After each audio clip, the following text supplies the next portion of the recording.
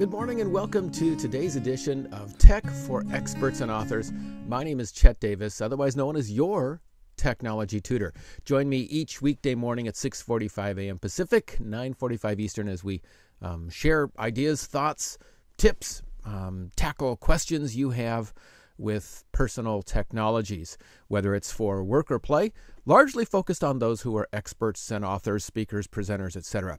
Today I want to follow up kind of on part 2 from yesterday morning. Yesterday we talked about the dangers, the insecurities of using public Wi-Fi or free public Wi-Fi when you're out and about using your technology, whether it's your laptop computer at the local coffee house, or maybe it's your laptop computer, your iPad, your smartphone. Maybe you're traveling nationally, domestically, internationally, and how hackers can access information when you're using that service. So again, just a quick review. Part of the danger is when we're using unsecured Wi-Fi, there are two options. One, a cyber thief could be sitting in that same cafe and could have compromised the Wi-Fi access point so that you think you're sending stuff privately to your bank or to a work colleague, to even back home, photos back home. And what's happening is it's going through that other person's technology, essentially, like going through them as a bridge before it gets to the internet. The danger there is they could also be intercepting as you're typing in your passcodes, your login credentials for banking information, for your social media accounts, all that, and they could access them not only at that time, but at a later date when you're not even around. So using secured Wi-Fi is ideal, where you actually have to enter a passcode to get in rather than just joining a free Wi-Fi. It's an extra step, but if you want to be safe and secure, that's the best thing. The optimum thing is using a VPN or a virtual private network. Now, a VPN, we like lots of TLAs in technology, right? Three-letter acronyms, TLAs. A virtual private network is something that used to be only available to big companies with big budgets.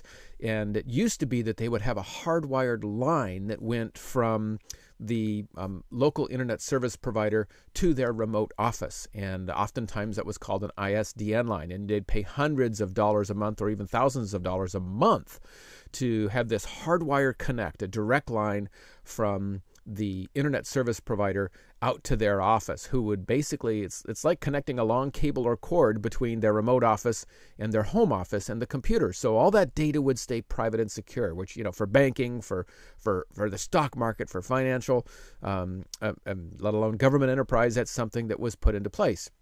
As the internet's become more robust and much more available to all of us, and even high-speed internet to lots of folks in many areas, there is now the capability to do this electronically. And that's what we call a VPN, or virtual private network. So when we say virtual private network, it's different than a dedicated private network. In other words, there's no hard wire that goes from the internet to my home office.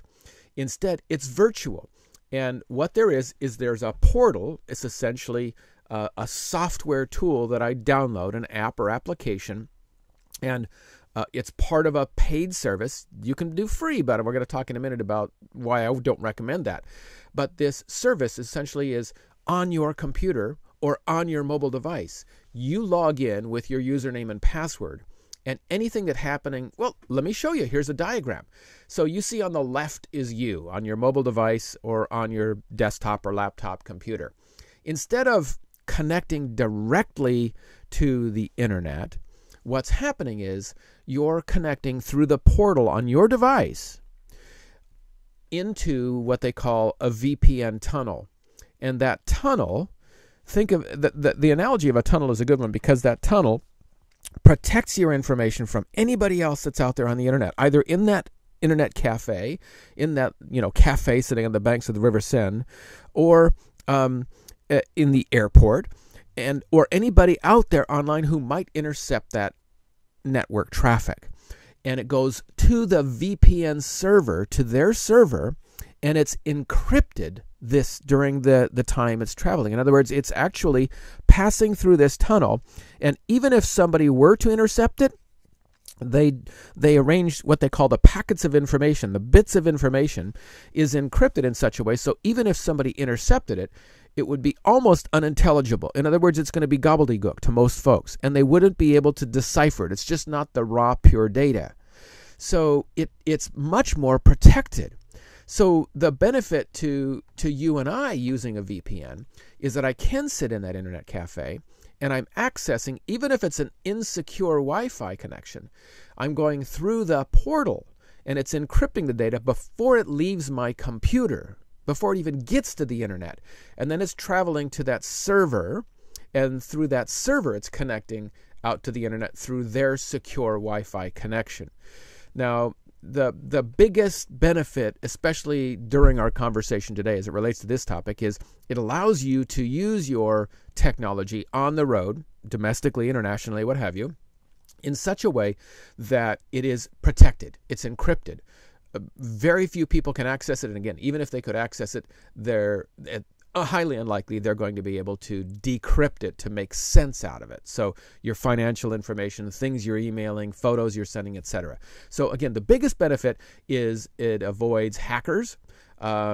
If you're in another country where you may suspect, it's some kind of a very important deal for your company, and you don't want the information to be shared across other networks that might fall into the wrong hands, it's another way of doing it.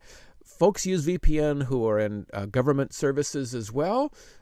Some people use it to access services that are available internationally. For example, you may know that if you're in the UK, for example, and there's a video your friend's talking about on Facebook, and your friend lives in the US, and they're talking about this cool video, they go to YouTube and try to watch that video. Well, that YouTube video is restricted to only audiences in the US. Well, using a VPN, you can access a server that's in the US, and essentially it's showing you as a US computer user that you can access those services and benefits there. So that's a whole other topic for another time, because some companies like Netflix restrict that because they have videos and programs that are only available in certain countries, and they've cut down on some VPN access.